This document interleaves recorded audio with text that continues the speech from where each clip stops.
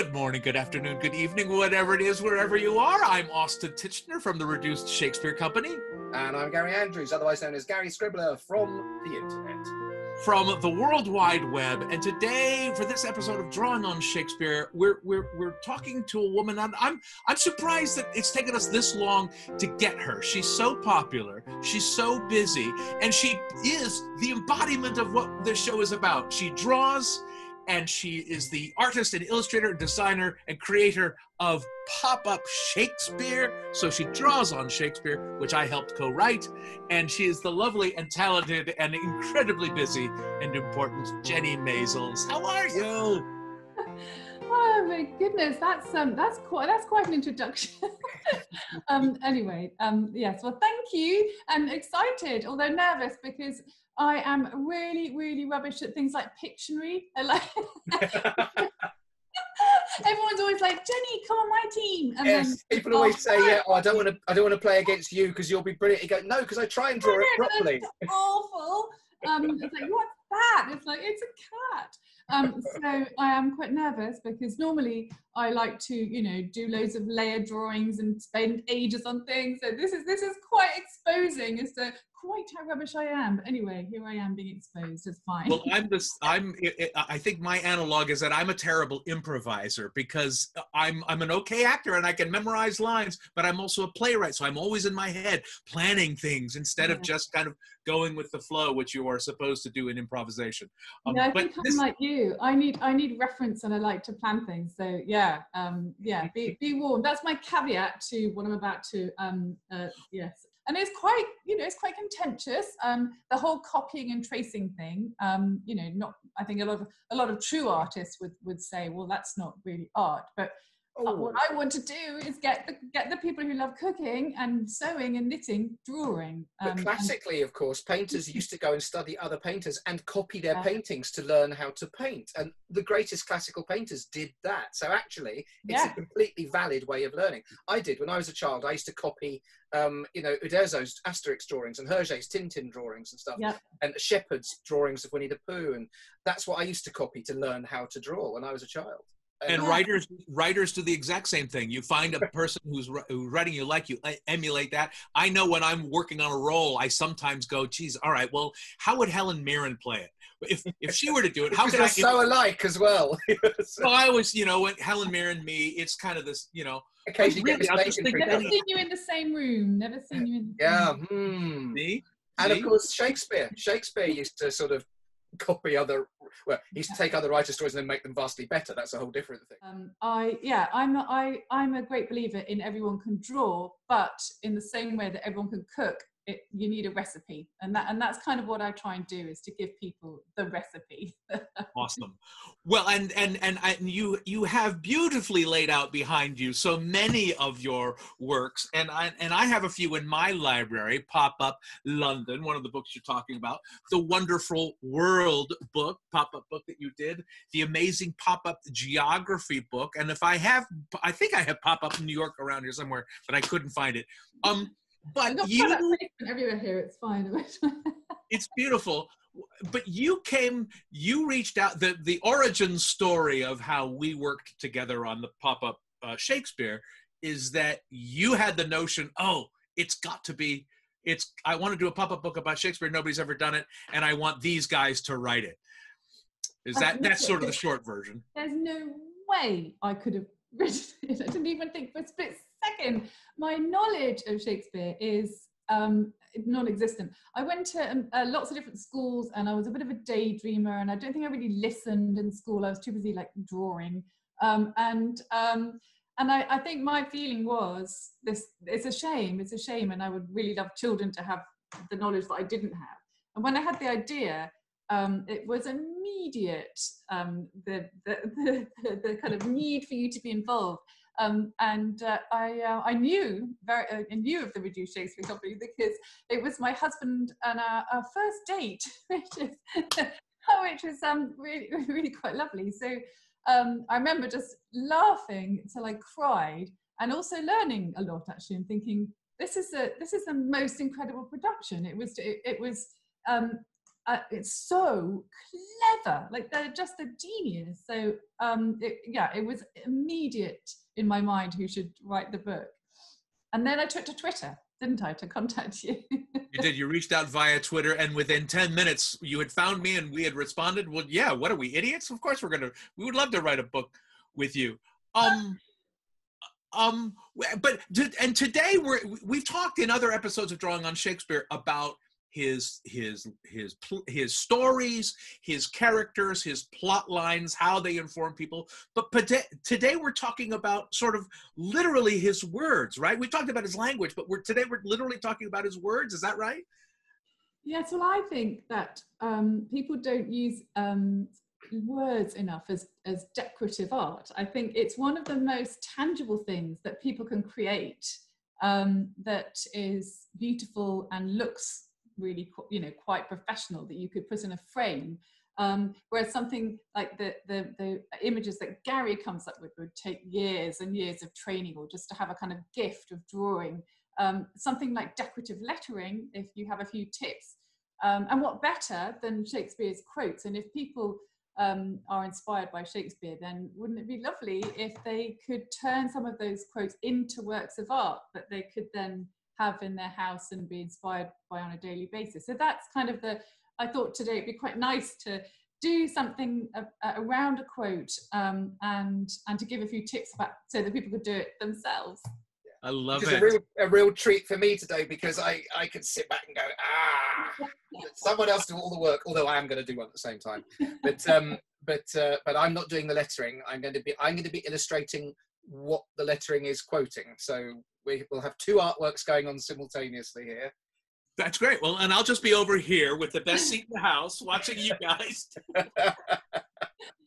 You've got to keep a commentary going, Austin. You've got the job of actually talking while we both sit here with our tongue between our teeth. I know, this is the worry, is like drawing and talking. Yeah, that I'll probably go really wrong, but yeah.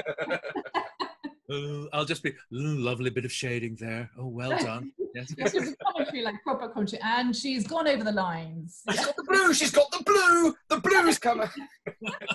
Blue card. Brilliant. So, would you like to tell the ladies and gentlemen what the quotation is that we are giving them today, Jenny? Okay, it is a really rather beautiful quote, and it's from Richard II, and it's quite timely. It is, "In winter's tedious night, sit by the fire with good old folks and let them tell thee tales." So it's quite whimsical and lovely. It's a lovely image, actually. Yeah. I love it. What kind of folk? It is with good old folks. That's me. I'm good. Perfect. we're all old, so that's good. Well, I love this notion about that that these could be that the words themselves are works of art. It also makes me think. Ooh, a line of Shakespeare greeting cards. Oh. I'm sure they exist. I'm sure they exist. But yeah, no, I do a lot. I mean, also I think, in terms of just sort of hand lettering, if with a few tips, it's so nice to do, because then you can personalize things, and thank you cards become embellished, and it's a really lovely thing to practice and kind of hone the skill. Well, how does one? I have zero visual art skills. None, and so I have no idea how one would even begin to do something like what. Okay, so with all lettering, I think the thing that you want first of all is something to kind of house it in. So a sort of shape, or depending on if you have if you're doing it to a card, then the card would be the shape. But you want something to kind of house that lettering in, and then my tip would be that it's kind of like your best handwriting. So, when you have like your absolutely best italic handwriting, so what you want to do is you are going to, and I always do it in a kind of really pale pencil first, because there's something quite scary about committing. It's funny, because I do exactly the same with my drawings. I'm starting off with a pale blue, and then I look, it's a pale blue. Yeah, perfect. Pale blue. And also it just takes the stress away of like, oh, I've gone wrong, and then it doesn't, it's not as fun, is it? Yeah, so I would say that really what you're doing is you are you're creating your sort of finest italic handwriting, and then you go back to that handwriting, and you add another line to it, which would be the kind of what I call the down line. So the down line would be thicker. So what you would do is you would map it all out. So at the moment, I am writing it out in my best writing, and then I'm going to go over that in paint. So I don't know if that's a similar thing to how you work, Gary, in terms of kind of going over things.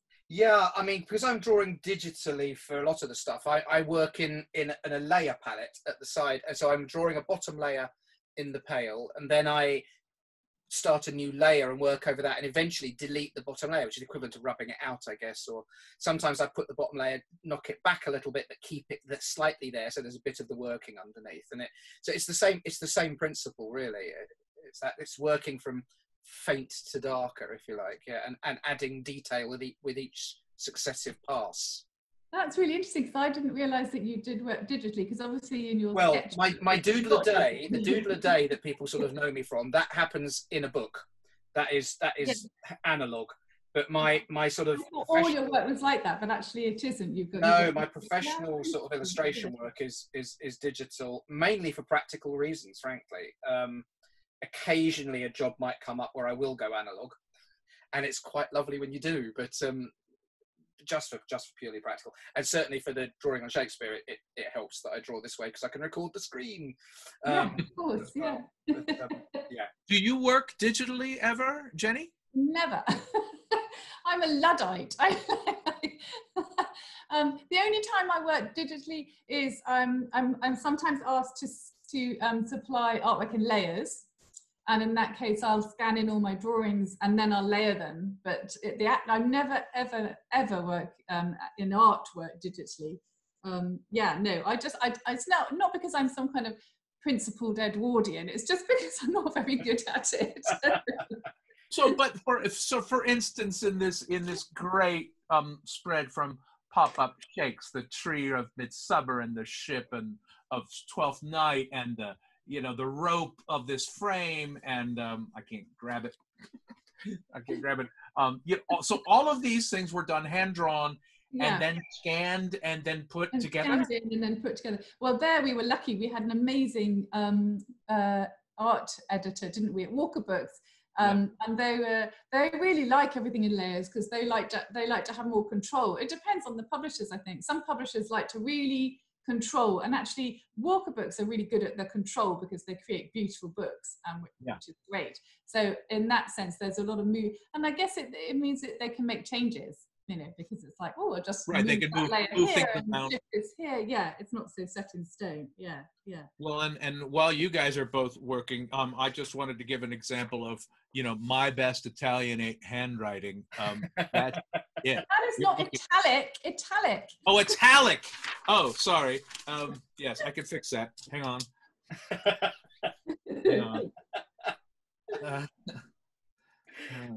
See, there's italic. I just wrote it and underlined it, which is that's no problem. But I wanted to learn this. This is a story I'll tell while you guys are drawing. Now I'm talking with an English accent, putting an R in the middle of drawing. I wanted to write in cursive, learn proper cursive handwriting in the 2nd grade, and I was told, I'm not allowed to do that. You don't learn that until the 3rd grade. So I'm not familiar with the grades. So how old were you? How old are you in that? So I would 6 or 7. Okay. 7 or 8 going into 3rd grade, and then maybe 8 or 9. I kind of don't really. That's a shame, because the French children are taught the most beautiful handwriting, aren't they? French children always have exquisite handwriting, and it's such a shame, because we're the same in England. We're not really taught beautiful handwriting. Well, and the frustrating thing for me was that even then I went, yes, but I'm ready to learn now. Yeah. And the fact that wasn't sort of honored, so consequently, I have printed since the 2nd grade block letters, and my handwriting has never gotten any better, because I just went, screw it. No, I'm done. Forget it. Yeah. That's also part of my own stubbornness, but still. Yeah, I think it's a shame. And it's so interesting, because every time I have people come to my sort of classes, And it's so sad. It's so often a tale about a teacher who said that they can't draw, and it's literally put them off for life. It's really sad. You just think, you know, all these years, and they've just thought, well, I can't draw because my art teacher said I was rubbish. And then they sit down and you give them a few of the, you know, secret methods and ingredients, a bit of copying and tracing, and they can, and they can draw, and it's a sort of empowering moment for them. But it's really sad that one person has made them believe that for so long. You think Shakespeare had a teacher in school saying, "Oh, Shakespeare, your writing's terrible, honestly. Go away and copy some Roman stuff." Yeah, no, you'll never amount to anything because you'll never go to Oxford or Cambridge. So just stop now. Yeah, just give up. Yeah. Well, and Jenny, and at some point we should talk about the fact that it's such a part of what you do these days is your own classes, your sketch club classes that were in person and are now online. Well, they were always online, but now they're just all online. But I offered them, and I'm still offering them for free to people in lockdown who just need them for whatever reason. I mean, someone might just think, do you know, I could really do with someone just giving me something nice. That's fine. Or you've been hit financially, so that offer still stands. And in the first lockdown, I sent 2,000 emails out of people saying yes, please, which is really lovely and nice that it's continuing to give people just some distraction from the stress of the virus and the fear that everyone's feeling, and also nice to do collectively. I had quite a few messages of people doing it with family or friends because it's all online, and they were all doing it together like we are now, like we're drawing together, and that was really lovely. So the online has really taken off. But I'm not making money from it, giving it away for free, but never mind. Don't tell my husband. That's all right. Fortunately, we only have literally dozens of viewers for these things, so nobody's good. Brilliant. Yeah, well, but that's been one of the... if all 4 viewers could subscribe. I will say that we will come out of this lockdown, and one of my achievements will be this Drawing on Shakespeare series. And really all I've done is show up for the recordings. Gary does all the editing and the drawing, so I don't do much of anything, but it's been such a glorious way to chat with folks about Shakespeare in our work and in our lives. Gary, I love what I can't do the actual play-by-play commentary of what Jenny's drawing because I can't see what she's drawing, but I could see yours, Gary. And it's marvelous work there from the man in his studio. Well done. Oh, there we go. Oh, in winter's tedious night. Oh, that's so lovely. And that's just you but that's you freehanding, right? Well, I did it first, a little light. You can see the very, very faint light blue. Yes. Yeah. Just so that I had like a little bit of confidence that I was, you know, spelling it right because I can't spell. So it's very relaxing. It's really relaxing painting lettering because you don't have to worry so much. It's not like, oh, you know, when sometimes if you think, I'm just going to draw a horse, and then you paint it, and you think, oh no, it's, you know, it looks really like a llama. But your lettering is magnificent, and if our viewers of this episode are not following Jenny on the Twitter or the Instagram, she shares glorious artwork, and including just recently your what is it? Your vacation journals, your holiday journals? Oh yeah, I've always kept those holiday diaries. Yeah, I've kept them all my life. I have a whole pile of them, and they're really nice to look through. They're a bit of a labour of love. Like they take over holidays, but I do really love doing them. And that was the first holiday I've had in 2.5 years. So because we built the house and then obviously lockdown. So I was hungry to do another one, but yeah, they're really nice to do. And then it's all the lettering is a lovely, relaxing thing to do on holiday. I mean, but you use I think you record some time-lapse videos and you make it just look like effortless the way you calligraphy all your writing.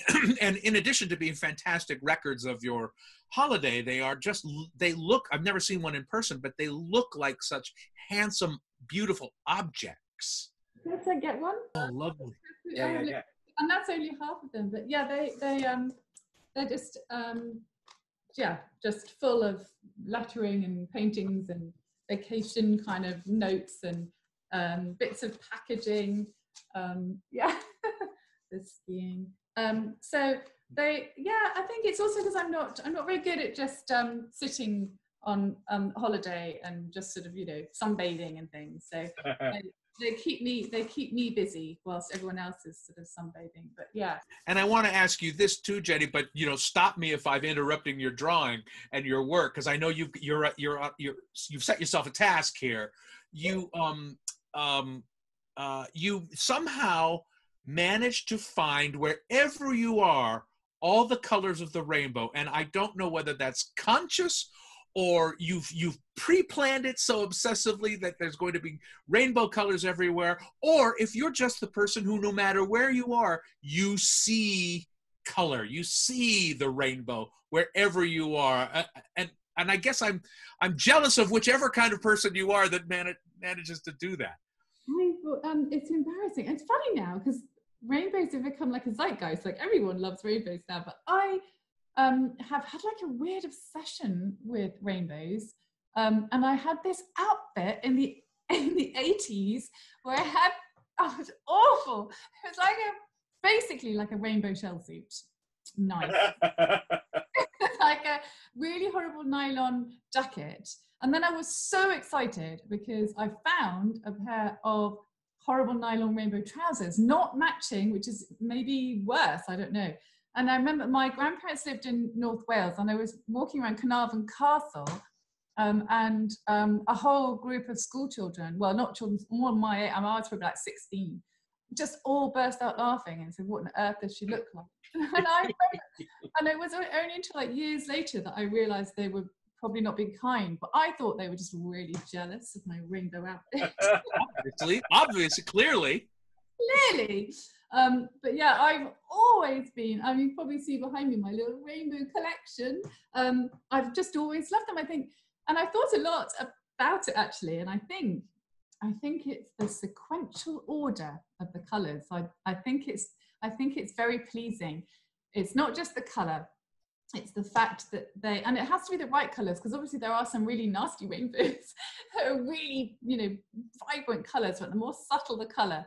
And it's to do with that pleasing sequential order. It's like a real harmony in the world. And they are quite special. If you see an amazing rainbow in the sky, it's a special moment. So they're just a symbol of just joy and happiness. And actually, I'm really delighted they're like everywhere now. I remember going to San Francisco and thinking, this is the best place ever. There's just rainbows everywhere. and now the whole world has become rainbows everywhere. So. You're talking about my hometown, the place of my birth, San Francisco. A wonderful place, yeah. I wish I could afford to live there. Now, Gary, you've given your drawing a great wash now. Yeah, I've decided to go a bit of colour this time. So they're going to be sat round a fire, and they're going to be underlit by the firelight. So I thought, as we're doing just basically one drawing today each, I'd spend a bit more time and just sort of play with it and lovely. See what's what. So I'm kind of making it up as I go along. There was not much of a plan when I started. I literally do that, where I just sort of dive in and hope for the best and see where it takes me. And is what you're doing where you've put in darkness and you erase it to reveal the light? Sort of. I'm going to work in layers again. So there's going to be layers of deeper dark on top, and then another layer with a sort of more opaque light that will be like light falls onto a surface and illuminates it. So working with this kind of medium, you can do that. If you're working watercolor, you'd leave the paper white, you'd leave the highlight areas, and you leave the light and work darker. With this sort of stuff, I tend to start with a mid-tone, and then I push the shadows in, then bring the highlights up in separate layers. Yeah, so you're thinking in two directions at once in terms of the image. Yeah. So I love talking about the process of this, and it's such a joy to talk to people who not only are good at what they do, but are able to talk so intelligently about what they do. It's so helpful and revealing. It's kind of a nice challenge, because when you're working for yourself, or for, doing commissions or whatever. It's quite a solitary business usually. I mean, I know Jenny teaches and stuff, but generally, certainly for me, it's quite a solitary business. So having to actually sort of stop and think about when someone says, how or why do you do that? And it's kind of like, how or why do I do that? And then having to justify why, what I'm doing and why. I mean, quite often the answer is, well, I don't know, just do it. But then you have to sort of think, no, actually, I better give them a proper answer. So you kind of, it makes you analyze, hopefully not too much. I don't want to lose the magic, as it were, but it's nice to sort of... My students as well, the students that I teach on the illustration degree, not the kind of Sketchbook Club students. And I think there's like two types of student. And I think I was the type of student that I was never any good at the journey.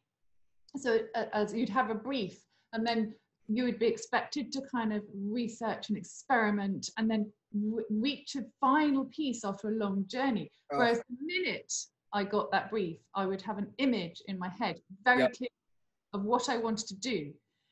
And the journey was useless to me. And so I would naughtily, I couldn't like rest until I had created that image. And then I would retrospectively create a journey just so I would get the grades. Yeah. Yeah. And now I recognize that in my students, and it's hard because I want to say to them, just do it retrospectively to get the grades, but I can't.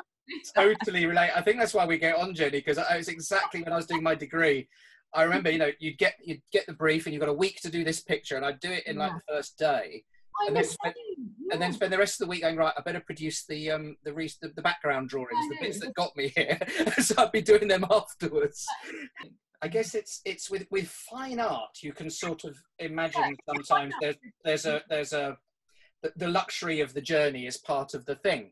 Whereas certainly if you're working commercially, you don't have the luxury of that time to faff about. It's like you've got this commission and you go, oh, when do you want it? And they go, yesterday. And you go, right, okay, I'm pulling an all-nighter and I've got to produce this piece of considered work. And it's almost a discipline that should be taught sometimes if you're going to work commercially. I agree, yeah. And I have to bite my tongue actually, because I don't want to get into trouble, but in terms of when I'm teaching at the uni. But I do think, how are you teaching them what it's like to be an illustrator?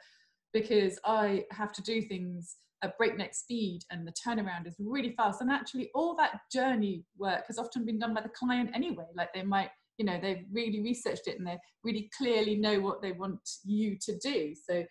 Yeah, I've never understood that as well, which is like you pay somebody for their talent and for their years of expertise, but you try to penalize them by saying, oh, but it's only going to take you 30 minutes or whatever. Yeah, but you're not paying for the time it takes me to do it. You're paying for all the years that have got me to the fact that I can do it for you yesterday. Yeah. Yes, exactly. So, I mean, it takes so long, but yeah. Turning it around as well. So do you obviously, you write plays for yourself, but also you work on commission with writing as well. I know you produce a weekly essay for Folger and stuff like that and stuff. So do you have a similar situation where you go, geez, I've got to hit the ground running on this one? Yeah, I do. I mean, it's funny how maybe this is true for you guys as well. The fact that I have all these years of experience writing plays and articles helps in the sense that I don't panic when I start to write the new thing. But the new thing is always its own thing.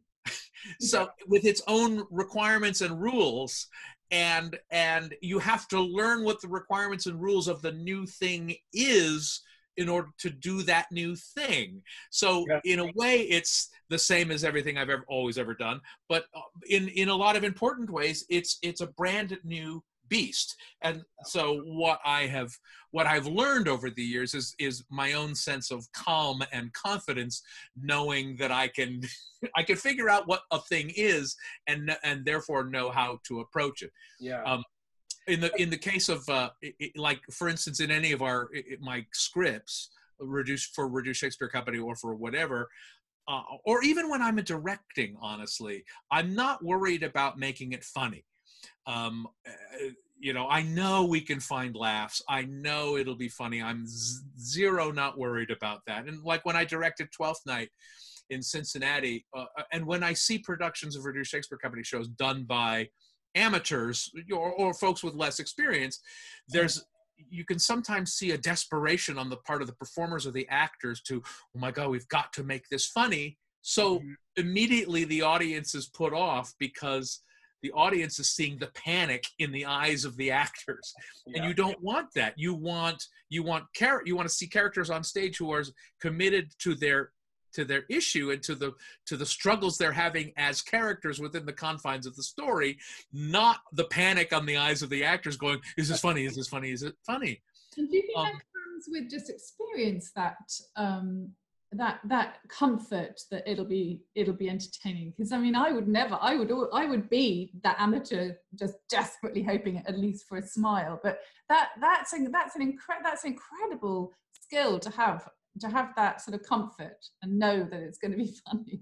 It's years of trusting in your own abilities, but it's also trusting that the audience wants to be taken away in a story. And I think that's true of whatever it is, whether they're looking at a piece of art or they're reading a novel or watching a play. They're involved with the thing that's happening, and they want to see the thing happening. They don't want to see the work that goes into the thing happening, or at least I do. I know that. I guess as well. I mean, thinking about the sort of the reason we're here. Shakespeare was a working playwright, and we have all this analysis that people go into these days, this textual analysis and the deep in the themes and the stuff. He was having to bang this stuff out. I mean, we need a new play, Will.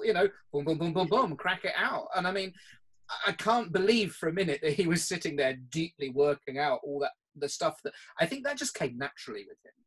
I agree. And he must have going through that exact same thing as us about, I've got a deadline. They're going to we need this show for next Saturday and I haven't done Act 5 yet. There must have been that. I know he cranked them out 2 or 3 or sometimes 4 a year. And it's because he had a skill set. Oh, you know what?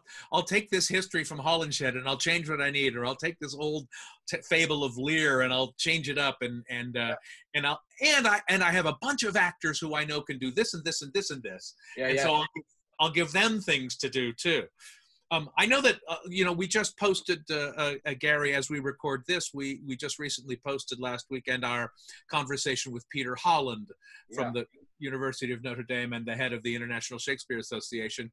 And he talked about writing program notes of, banging out 1,000 words about Hamlet in a way that will sound not too ludicrous for people who know what they're talking about, but also not too boring for punters who are just coming in to read the article. I do feel that challenge in my monthly essay for the Folger Shakespeare Library, because as a Shakespearean academic, I am a reduced one at best. So I'm coming very much from, again, honoring the truth of the moment. I'm writing very much from my perspective as a practitioner. And hopefully writing in such a way that I'm adding something to the conversation and not just rehashing points that have been made by other far more learned and more well-read Shakespeareans than I. It's interesting, isn't it? And there's been something, I don't know what it is. It's probably the combination of our voices or the beauty of your drawing or the fact that my wife Dee is not here. But I've been joined by our kitten Ripley here on the staircase, who's enjoying the conversation and mostly, I think, yelling at me too. Hey, you were going to let me out today.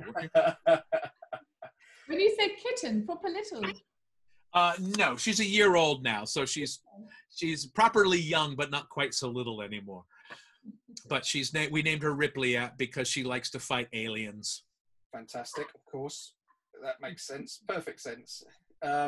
I love the ghostly glows of the firelight or the flashlight, whatever. Yeah, it'll be the flames. Eventually, there'll be some flames going in on for the campfire, and that will give us the that will go in last of all, probably. I'm getting the other bits in first, and then the fire will go in after that. So it's funny. We're chatting about Shakespeare the man. We're talking about here, and we both, Austin and I, come from a certain sort of background where it's a big thing for us. And you're a self-confessed non sort of Shakespeare academic, Jenny, as well. It's interesting that you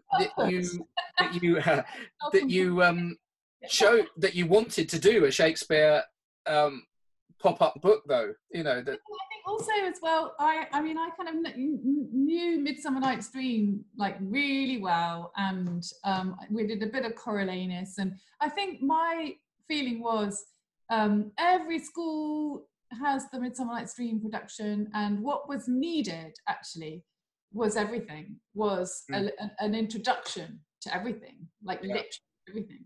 And if children had that, then if something caught their imagination, later in life, they might go and see a slightly more obscure play, because I remember that in that book when I was a kid, and I was always really fascinated by that element or this element or that character. So that's what I thought was really, really important. Just not just Midsummer Night's Dream for 10-year-olds, because that I mean I must have been to a million productions, and I played every character, and that's not the only play. And I think having that introduction to everything was really important. I think, and I know. And I think we had the same desire, Jenny, you, me, and Reed Martin, my partner and co-writer. We wanted to create the book we wished we had had as kids. Yes, exactly. Yeah. Yeah. And it is a gorgeous gorgeous book. I mean, and at this point, dear viewers, I am going to cut in some sort of nice close-up shots of the book itself. Look at these. Ooh. Ooh, ah. Ooh, ah. Well, and I'm finding, getting back to the how do you articulate your own process? I found over the years, certainly in the last 5 years, that I've double, triple, fourpled down on the Shakespeare aspect of it. I was I lived in Los Angeles for a very long time, and I did a lot of TV work. But the business changed, and I got older or whatever, and I was getting less TV work. But even during all of that, I was still creating new shows for the Reduced Shakespeare Company. And it suddenly became clear, oh wait, maybe this is what I need to focus on. Right. Is just my work for the Reduced Shakespeare Company. And so that encouraged me, maybe forced me to focus even more on not just Reduced Shakespeare, but Shakespeare, actual Shakespeare. Yeah. So I find that, even in my free time, I'm reading novels based on Shakespeare. I'm having conversations about the Shakespeare adaptations. I'm in a Shakespeare book club. I'm writing these essays. I mean, it's just, it's become so clear to me that this is a pool into which I will continue to keep diving, because I'll never get to the bottom. Yeah. Well, and the quote that you're working on, Jenny, reminds me of one of my favorite quotes from Shakespeare. And again, we're coming up to that time of the year. It's one of the very last lines from The Merry Wives of Windsor, where Mrs. Page says, "Heaven give you many, many, many merry days. Good husband, let us everyone go home and laugh this sport or by a country fire." And that just seems like a wonderful, which is sort of what you're drawing. Yeah. I think somebody heard you. Look, I've got a visitor now. I have to move it if she'll walk on my work. So. Oh, brilliant. My cat can't get in here unless I let him in because the door's shut. So I feel left out now. I haven't got my cat in here with me. Jenny, this is a question. So you've always been visually gifted oriented, I guess, in terms of your drawing, but right now you're literally drawing letters and words. Were you a big reader as well? Was language a thing for you, or were you visually driven? Massive reader. I was brought up my sort of early childhood without a TV, and so my parents are artists. And I hate the fact that iPhones have taken over the world. I think it's incredibly sad, actually. I feel really, really sad about it. because we had really traditional time where I would draw and read, and my grandmother was quite an influence as well. She was a real literary, and she was a feminist and a pianist and a poet. And she would give me the whole of Arago Press to just read all of that, and wow. Feminist press. And so as a young child, I was a really, really big reader. And my youngest daughter was the same as a child, but then the bloody iPhone took over. Well, I hope they have access to YouTube for the wonderful Drawing on Shakespeare series. Oh yes, that's obviously, that's fine. Of course, they can watch that for as much as they want. The thing I love most about my phone is the fact that I can put books on it. So no matter where I am, I have a book going. One of my book reading apps. Like if I'm backstage during a performance of a play and I've got some time off stage, which is rare. I'm rarely in plays where I'm off stage a lot. It's great to have access to that. If you're reading a book, being an actor, you kind of absorb the character a bit. Does it come out in your work? Ooh, that's a good question. That's a really good question. No, it doesn't, because I'm not that good of an actor.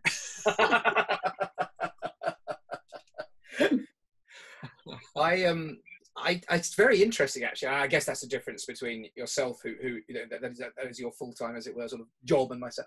If I'm doing a show, I really can't read another book. It's one of the things when I'm learning a part, my reading goes out the window, because I think I should be learning the lines, I should be looking at them, I should be consolidating, and I never totally feel I'm completely solid enough to read something else until that show's over. That's interesting. Yeah. Well, that's a very interesting example, because when we are writing a new Reduced Shakespeare Company show, and when we're very close to start rehearsing it, I will be on stage and my mind will be elsewhere, thinking about the new show. Okay. And I'll sometimes be with one of the other actors in the show who's not helping to write the new show. And he'll just look at me and we'll get off stage. He'll go, "You were thinking about the new show, weren't you? Because you weren't there. I could tell. You had left. You had left the stage." And it's true. I get into, like, we'll be writing the new show and I'll be saying a line in the existing show and I'll go, "Oh, I bet if we took the line that it's literally coming out of my mouth right now and spun it in such a way I could use it in a new way." Oh, I'm sorry. Where were we? Yeah. Oh, God. I have had that moment occasionally on stage when you're doing a speech. It's coming out of your mouth, but the other part of my head is saying, "So when I go to the shop store, I need to pick up some onions, some potatoes." So, and you suddenly you say, "Oh my God, back in the room," because your brain is doing two things at once. I know. I would just be so bad at memorizing the lines. I don't know how you both do it. Fear is my secret usually. Fear of making an ass of yourself when you don't know them. That's the secret. Yeah, it's the carrot and the stick. Fear is the stick. Yeah. And the applause is the carrot. Yeah, applause is the carrot. I wish there were some magical secret to it, but it's really repetition. Yeah. I just have a really bad memory, I think. I'd just be really bad. You'd be surprised, though. I think the thing is, and it's like anything, the more you do it, the easier it gets. I know if I've had a bit of a break, I mean, like this last year, having not been able to do it, the first time I go back into a show is going to be terrifying, because it's going to be like, oh, it's like not running for a few weeks, then going out for a run. Everything hurts. It's kind of like that with your brain. I've never had that fear, though, until just recently. Like a couple of weeks ago, we were watching a version of King Lear, and I was going, "God, this speech is massive." Imagining learning that thing, and I go, "Wait a second, I know how to do that thing. I'm forgetting how to do that thing." Because this is the thing, isn't it? We all forget as well, because you look at these people, and go, "That's huge," but you do three-handers. You do a whole night of a show. There's just three of you. That's a lot of words, and they're fast. They're fast shows, so there's a lot of words. Yeah, I'm not yes, you're 100% right. And I see friends of mine, particularly ones who are older than me, who are saying, "God, you're old. And look how fast you're moving." And I feel like I'm slowing down, but they're going, "Nope, I don't see it. It's that's as fast as you've always been."